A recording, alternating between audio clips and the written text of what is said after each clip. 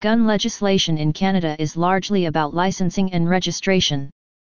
Handgun registration became law in 1934, and automatic firearms registration was added in 1951. In 1969, laws classified firearms as non-restricted, restricted and prohibited. Starting in 1979, individuals who wished to acquire firearms were required to obtain a Firearms Acquisition Certificate, FAC, from their local police agency. From 1995 to 2012, all firearms owners were required to possess a firearms license, either a PAL, FAC, or a minor's license, and all firearms were required to be registered. In April 2012, the requirement to register non-restricted firearms was dropped in every province and territory, except for Quebec. The requirement for all firearms owners to possess a valid firearms license remains law. In 2015, the Supreme Court of Canada ruled against Quebec, entirely eliminating non-restricted registry records. History of firearm laws in Canada. Controls on civilian use of firearms date from the early days of Confederation, when justices of the peace could impose penalties for carrying a handgun without reasonable cause. Amendments to the Criminal Code between the 1890s and the 1970s introduced a series of minor controls on firearms. In the late 1970s, controls of intermediate strength were introduced. In the mid-1990s, significant increases in controls occurred. A 1996 study showed that Canada was in the mid-range of firearm ownership when compared with 8 other Western nations. Nearly 22% of Canadian households had at least one firearm, including 2.3% of households possessing a handgun.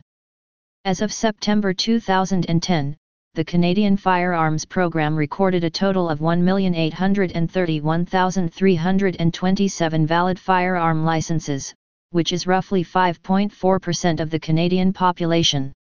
The 4 most licensed provinces are Ontario, Quebec, Alberta, and British Columbia. In 2005, almost 3% of households in Canada possessed handguns, compared to 18% of U.S. households that possessed handguns. In 2005, almost 16% of households in Canada possessed firearms of some kind. The following is a summary of the history of gun control laws in Canada. The Federal Parliament instituted a system of gun control in the Northwest Territories in 1885 to hinder the Red River Rebellion for Métis rights. Permission in writing from the territorial government was needed to possess any firearm, other than a smoothbore shotgun, and also ammunition. Possession of a firearm or ammunition without the necessary permit was an offence, and could lead to the forfeiture of the firearm and ammunition. These gun control provisions applied to all of what is now Alberta, Saskatchewan, parts of Manitoba, the current Northwest Territories, Yukon, and Nunavut. The Criminal Code, enacted in 1892, required individuals to have a permit to carry a pistol unless the owner had cause to fear assault or injury. Not until 1935 was it considered an offense to sell a pistol to anyone under 16. Vendors who sold handguns had to keep records, including purchaser's name, the date of sale and a description of the gun. In the 1920s, permits became necessary for all firearms newly acquired by foreigners. Legislation in 1934 required the registration of handguns with records identifying the owner's address and the firearm. Registration certificates were issued and records kept by the Commissioner of the Royal Canadian Mounted Police, RCMP, or by other police forces designated by provincial attorneys general. In 1947, the offence of constructive murder was added to the Criminal Code for offences resulting in death, when the offender carried a firearm. This offence was struck down as unconstitutional by the Supreme Court of Canada in a 1987 case called R v Vaillancourt. Automatic firearms were added to the category of firearms that had to be registered in 1951. The registry system was centralized under the Commissioner of the RCMP. In 1969, Bill C-150 created categories of non-restricted, restricted and prohibited firearms. Police were also given preventive powers of search and seizure by judicial warrant if they had grounds to believe that firearms that belonged to an individual endangered the safety of society. In 1977, Bill C-51 required firearms acquisition certificates, FACS, to purchase any firearm, and introduced controls on the selling of ammunition. Applicants were required to pass a basic criminal record check before receiving the FAC. In 1991, Bill C-17 was introduced, coming into force between 1992 and 1994. It required FAC applicants to pass a safety course in addition to a thorough background check, and to wait a minimum of 28 days after applying before an FAC could be issued. It also created new criminal code offenses, new definitions for prohibited and restricted weapons, and new regulations for firearms dealers. It increased penalties for firearm-related crimes. It clearly outlined regulations for firearms storage, handling and transportation. A major focus of C-17 was the control of military and paramilitary firearms. It created orders prohibiting or restricting most paramilitary rifles and some types of non-sporting ammunition. It prohibited firearms that had been converted to avoid a 1978 prohibition, exempting existing owners, and it prohibited high-capacity magazines for automatic and semi-automatic firearms. It limited handguns to 10 rounds and most semi-automatic center-fire rifles to 5 rounds. In 1995, the Criminal Code was amended to include Bill C-68, the Firearms Act. It implemented a new central licensing system to replace the FAC system. It also required registration of all firearms and firearm license holders, banned short-barreled and small-caliber handguns, grandfathering in previous owners, and required a license to buy ammunition. Most of the bill's provisions came into force in 1998, and the registration of long guns became mandatory in 2003. Legislation was upheld by the Supreme Court in Reference Re Firearms Act, 2000. The FAC system was replaced with possession-only licenses, POLs, and possession and acquisition licenses, PALs. Referring to Bill C-68, John Dixon, a former advisor to Deputy Minister of Justice John C. Tate, stated that the Firearms Act was part of a policy exercise by the Liberal Party of Canada so as to appear to be tougher on guns than Prime Minister Kim Campbell, and thus defeat her in the 1993 election. In 2001, the registration portion of Bill C-68 was implemented. The government asked for all firearms, including long guns, rifles and shotguns, to be registered. In 2003, the registration of long guns became mandatory. Failure to register a firearm now results in criminal charges. In 2006, although legislation was still in place, the government no longer asked long gun owners for a registration fee and an amnesty. Until May 16, 2011, temporarily protected licensed owners of non-restricted firearms, or those whose licenses had expired since January 1, 2004, from prosecution for the possession of unregistered long guns. In November 2009, Bill C-391 passed second reading in the House of Commons by a vote of 164 to 137. If passed through the entire parliamentary process by the House and Senate, the bill would have abolished the requirement to register non-restricted long guns. While the proposed legislation was a private member's bill, it had the support of the Conservative government. The bill was referred to the House of Commons Committee on Public Safety for further action. However, after several months of hearings, the opposition majority on the committee recommended that no further action be taken to advance the bill. In September 2010, Bill C-391 failed to pass a third reading. On October 25, 2011, Public Safety Minister Vic Towles introduced a bill to amend the Criminal Code and the Firearms Act, to abolish the long gun registry and destroy all records. On February 15, 2012, Bill C-19 passed third reading in the House of Commons. The motion to abolish the long gun registry passed 159 to 130 and Bill C-19 became law.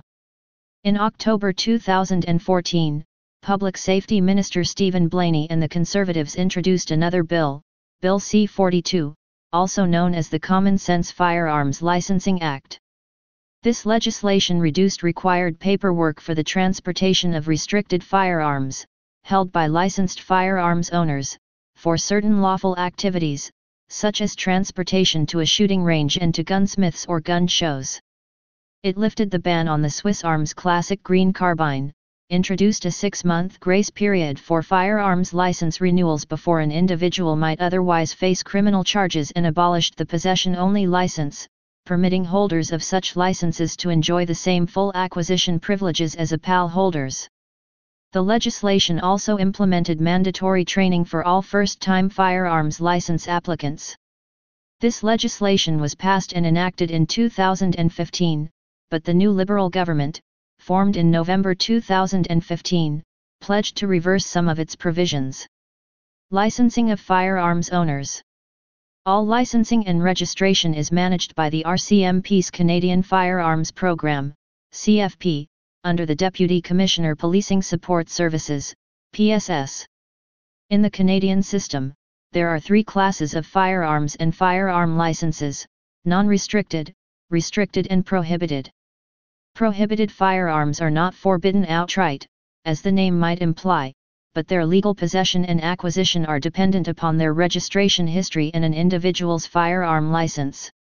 As of December 1, 1998, the prohibited clause must be grandfathered to acquire or possess prohibited firearms.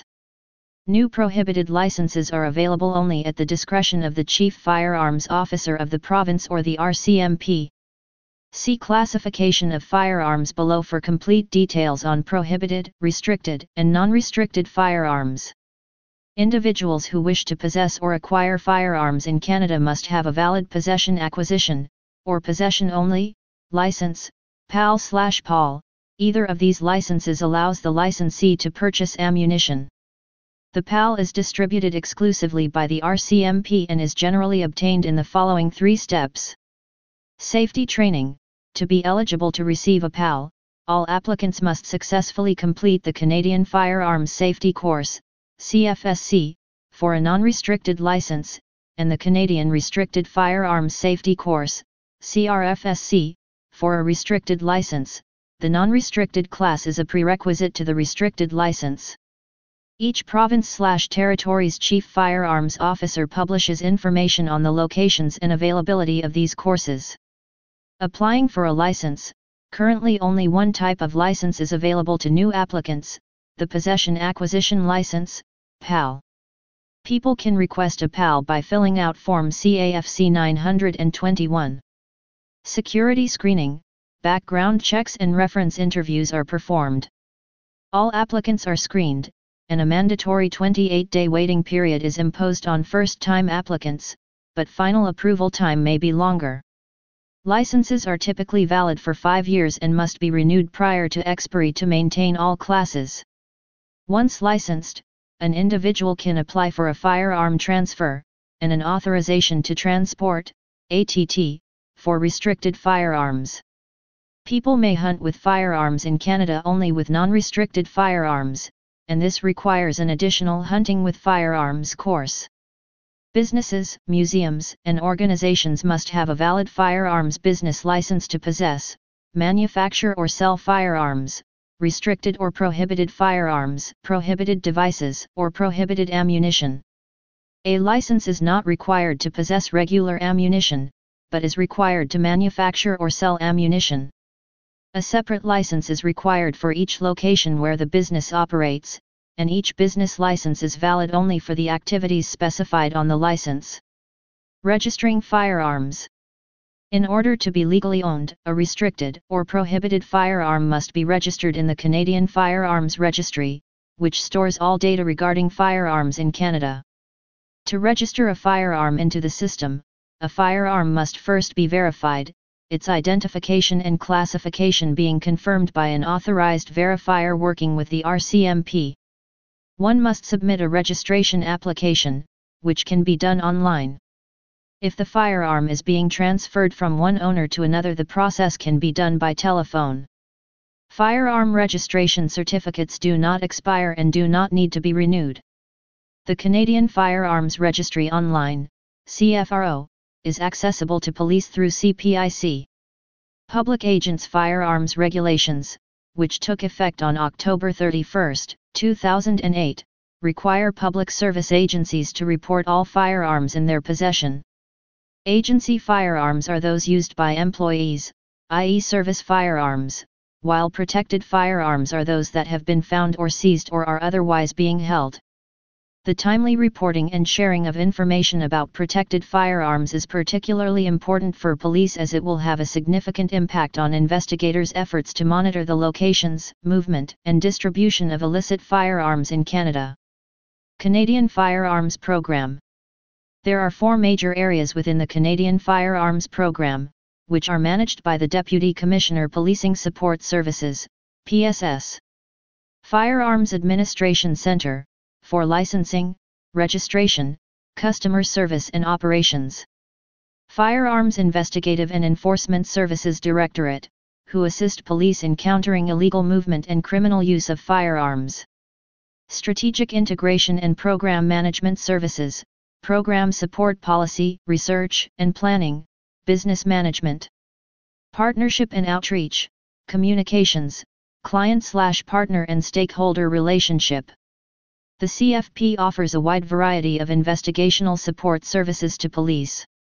Firearms Reference Table, FRT, is a comprehensive firearms database with over 130,000 entries which establishes a systematic, standard method of identifying, describing, and classifying firearms. Firearms Identification, for questionable firearms. Firearms Analysis, for potential evidence in crimes. Tracing of illicit firearms, the Canadian National Firearm Tracing Centre, CNFTC, assists police in tracing illegal firearms.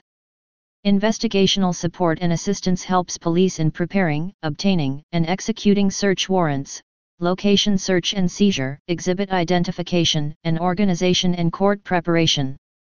Expert Firearms Advice and Witness provides firearm-related guidance for testimony and court preparation and acts as liaison with partner agencies that can provide these services. Firearm Case Law Database.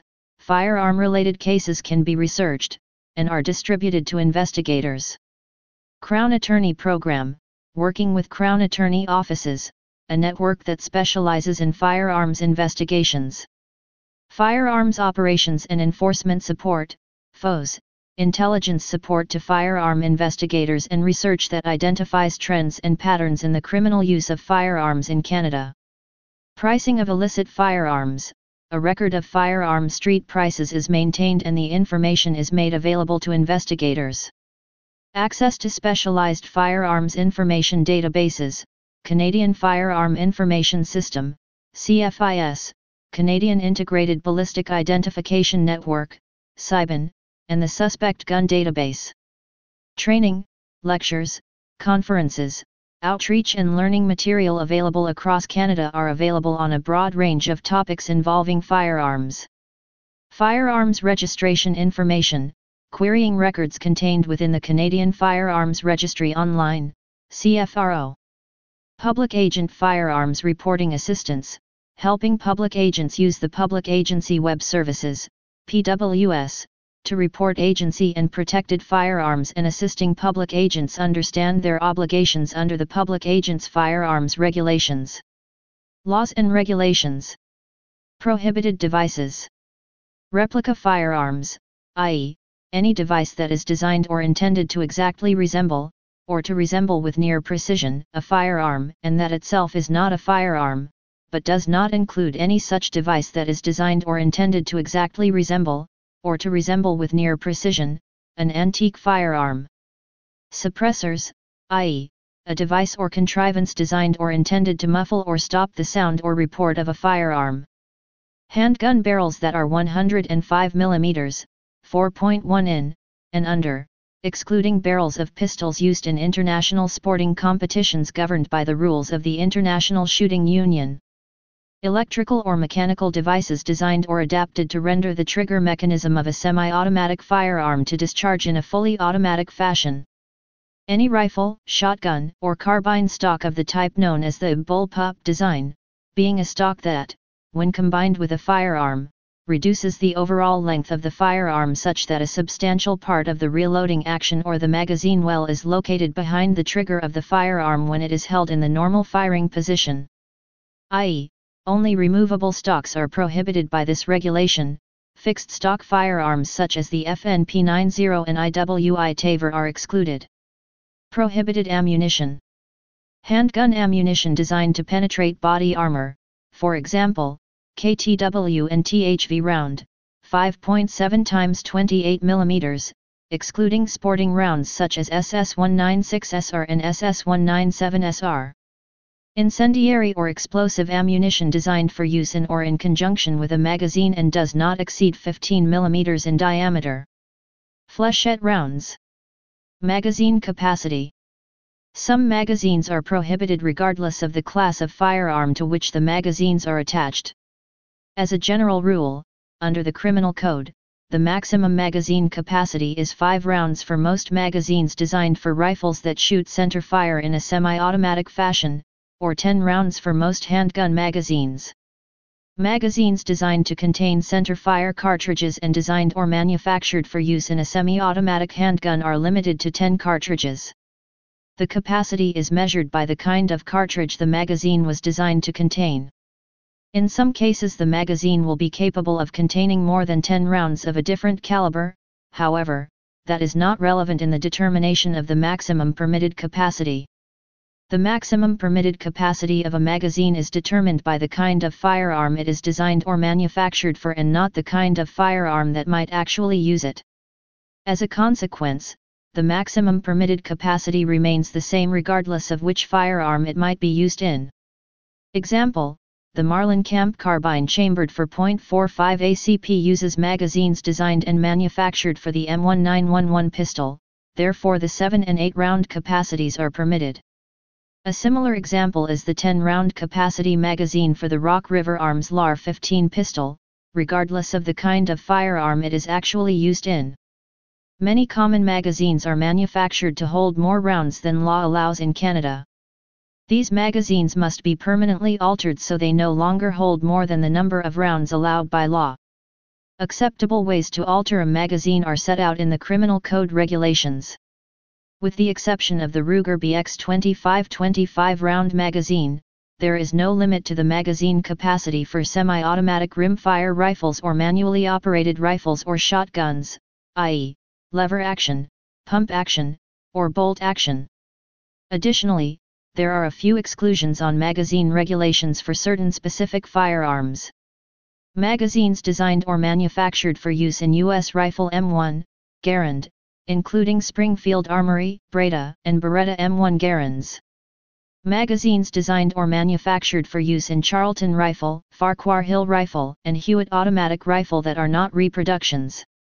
Drum-type magazines for .303 Lewis Mk1, Mk2, Mk3, Mk4, Lewis SS and .30 Savage Lewis, .303 Vickers Mk1, Mk2, Mk3, Mk4, Mk4B, Mk5, Mk6, Mk7, as well as Bren Light MG including Mk1, Mk2, Mk3, Mk4, and any variant or modified versions of them that are not reproductions. Stripper magazines for Hotchkiss Model 1895, 1897, 1900, 1909, 1914, 1917 machine guns, including Hotchkiss, Enfield, No. 2, Mk1 machine guns and any variant or modified versions of them that are not reproductions. Double drum type magazines designed or manufactured for use in MG13, MG15, MG17, MG34, T6-200, T6-220 machine guns and any variant or modified versions of them that are not reproductions. Ammunition belts, metallic or fabric, that are not a reproduction and was originally designed or manufactured for the purpose of feeding rounds into an automatic firearm of a type that was in existence before 1945. Semi-automatic handgun magazines that were manufactured before 1910. Snail drum type magazines that were originally designed or manufactured for use in the parabellum pistol or lugger, bore chart lugger, model 1900, 1902, 1904, marine, 1904/06, marine, 1904/08, marine, 1906, 1908, 1908, artillery, and any variant or modified version of them. Magazines that were originally designed or manufactured as an integral part of the Mauser C96, including Model 1895, 1896, 1902, 1905, 1912, 1915, 1930, 1931, M711 and M712 and any variant or modified version of them. Magazines that were originally designed or manufactured for use in the semi-automatic Webley and Scott, Model 1912 and 1915. Storage. Non-restricted firearms must be unloaded and either made inoperable with a secure locking device, such as a trigger lock, or have bolts or bolt carriers removed, or securely locked in a sturdy container, cabinet, or room that cannot be easily broken into. Except if, 1. In areas where it is legal to fire a gun, non-restricted firearms needed for predator control can temporarily be left unlocked and operable, but they must be kept unloaded and all ammunition must be stored separately, and, 2. In wilderness areas, non-restricted firearms can be left unlocked and or operable, but must be left unloaded, ammunition may be kept nearby. Restricted firearms must be unloaded and either made inoperable with a secure locking device, such as a trigger lock, and securely locked in a sturdy container, cabinet, or room that cannot be easily broken into, or locked in a vault, safe, or room that was built or adapted for storing these types of firearms. For automatic firearms, the bolt, S, or bolt carrier, S, must be removed, if removable, and stored in a separate locked room that cannot be easily broken into. Ammunition. Having ammunition kept in a location where it is not available for loading the firearm, unless both the firearm and its ammunition are securely locked up is recommended, however is not required. Transportation. Non-restricted firearms left unattended in a car must be locked in the trunk or in a similar lockable compartment. If the vehicle does not have a trunk or compartment, the firearm must be placed out of sight inside the vehicle and the vehicle must be locked. Same rules apply for transport of replica firearms. Non-restricted firearms must be transported unloaded, with the exception of muzzle-loading rifles, which can be transported loaded between hunting sites so long as the firing cap or flint is removed. Restricted and prohibited firearms must be unloaded, made inoperable with a secure locking device, and locked in a sturdy container. Prohibited firearms must also have their bolts or bolt carriers removed, if removable. Display. Non-restricted firearms must be unloaded and either made inoperable with a secure locking device, such as a trigger lock, or locked in a sturdy container, cabinet, or room that cannot be easily broken into. Restricted and prohibited firearms must be unloaded and made inoperable with a secure locking device, such as a trigger lock, and securely attached to something that cannot be moved. The bolts or bolt carriers must be removed, if removable, and stored in a separate locked room that cannot be easily broken into. Ammunition must not be displayed with a firearm that can discharge it. Public Agents Firearms Regulations. When not in use, agency firearms and other controlled items must be stored in a container, receptacle, vault, safe, or room that is controlled by the public agency and kept securely locked, or in a dwelling place if authorized by the public agency. Other controlled items being stored in a dwelling place must be securely locked in a container or receptacle that cannot be easily broken into, unless the agency has provided other instructions in writing. By law, a potential customer must be 18 years of age or older to purchase a firearm or legally maintain possession of one. People under the age of 18 but over the age of May 12 procure a minor's license, which does not allow them to purchase a firearm but allows them to borrow a firearm unsupervised and purchase ammunition. Children under the age of 12 that are found to need a firearm to hunt or trap may also be awarded the miner's license. This is generally reserved for children in remote locations, primarily Aboriginal communities that engage in subsistence hunting. Registration. Long gun registration is no longer required after Bill C-19 was passed and made into law. However, it was still required in Quebec until March 27, 2015, when the Supreme Court of Canada ruled that the destruction of long gun registry records was within the constitutional power of Parliament to make criminal law, denying the Quebec government's legal challenge and allowing for those records to be destroyed. The history of the long gun registry. On January 1, 2001, all firearms in Canada did have to be registered with the Canadian Firearms Registry. In early 2006, the Conservative Party of Canada became the largest party in the 39th Canadian Parliament, and the new government announced an amnesty period of 1 year, later extended by a further year, in which licensed or previously licensed long gun owners would not be punished for not registering their long guns. The legal requirement to register as set forth by law has not been revoked. Legislation to revoke the requirement to register long guns was introduced by the government during the 39th Parliament but was not brought to a vote. It was opposed by the opposition parties who together had a majority of seats in the House of Commons.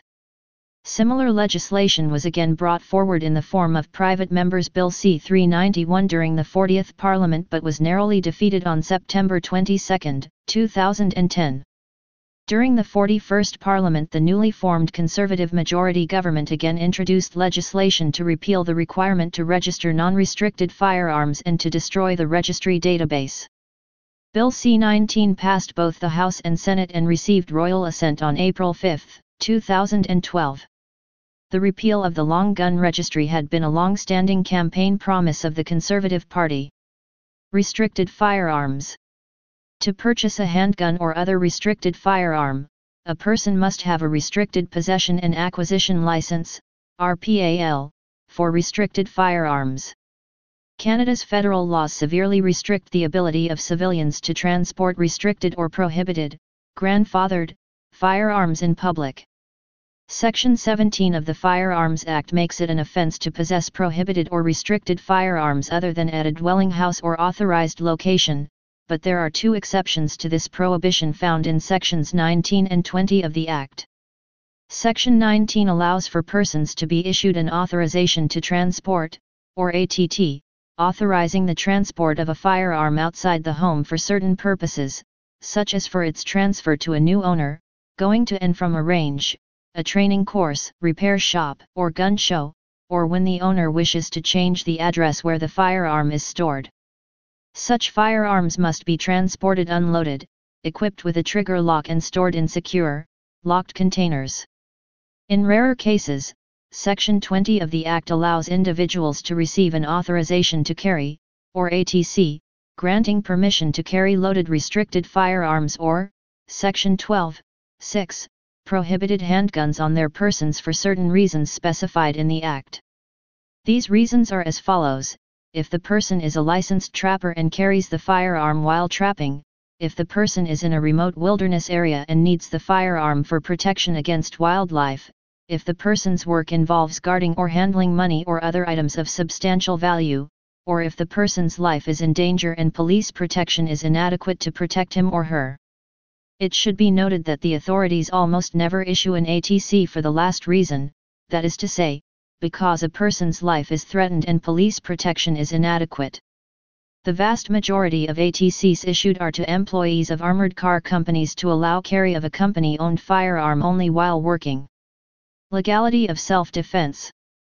The issue of the legality of self-defense with a firearm in Canada has been the subject of controversy. While self-defense is legal, it is very restricted. The Criminal Code recognizes self-defense with a firearm. The Firearms Act provides a legal framework wherein an individual may acquire, possess, and carry a restricted or, a specific class of, prohibited firearm for protection from other individuals when police protection is deemed insufficient. This situation is extremely rare. The Publicly available version of the RCMP authorization to carry application refers only to protection of life during employment that involves handling of valuable goods or dangerous wildlife. While self-defense is rarely considered a legal reason for attaining a PAL, the use of force with a firearm is legal as long as the accused can prove that his or her life was in danger. Sections 34 and 35 of the Criminal Code provide the legal framework of the use of force. Please subscribe and thanks for watching.